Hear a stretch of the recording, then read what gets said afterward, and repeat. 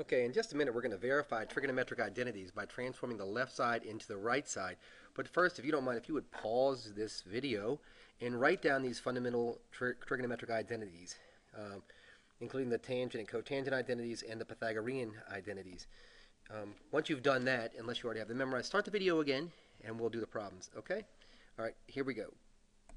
The first problem that we have to solve is this one, and it is 1 plus cosine 2 theta times 1 minus cosine 2 theta is equal to sine squared 2 theta. Sorry, 2 theta. The first thing I want to do is this. It's just a very simple idea.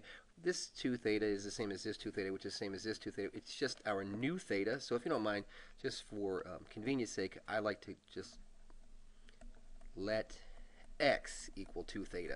I'm just going to go back now, and every place I found 2 theta, I'm going to put an x, and it makes it much simpler for me. So 1 plus cosine x times 1 minus cosine x is equal to sine squared x. We have to remember to go back and resubstitute at the end, so something to keep in mind here.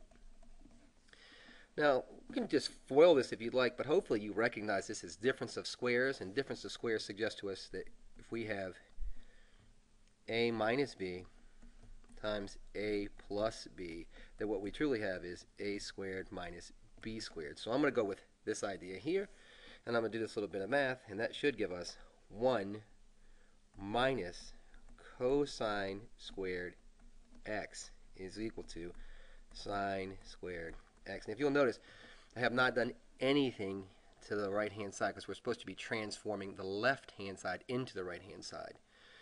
Also, just a really quick thing, that if you have cosine of x times cosine of x, you don't get cosine x squared, you get cosine squared x. Just as a formality, something to keep in mind here. And we know that this is true because this is a Pythagorean identity. The Pythagorean identity that this proves, problem is done through the Pythagorean identity. Pythagorean identity. And the specific one that we're talking about is that sine squared x plus cosine squared x is equal to 1. And by simply doing just a little bit of algebra here, we can rearrange this to be this.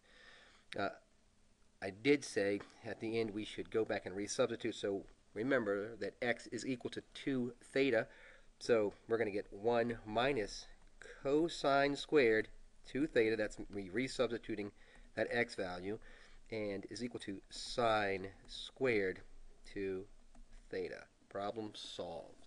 Let's try one more, please. The next problem might look like this. Next problem looks like this. We have cosine squared theta times the quantity secant squared theta minus 1 is equal to sine squared theta.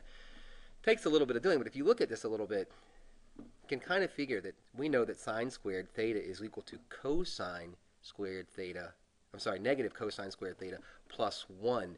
So we have to look at this a little bit. And what I'm going to do is I'm going to trade in this piece right here. If you look at your identities, you realize that we can trade in secant squared theta for 1 over cosine squared theta. This is an equivalent piece. This piece is this piece.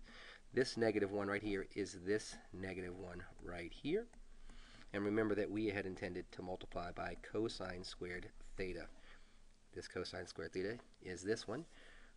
Remember, we're not going to touch the right-hand side. So here the right-hand side is sine squared theta, sine squared theta. Just a little bit of algebra here. We're going to distribute to here and to here.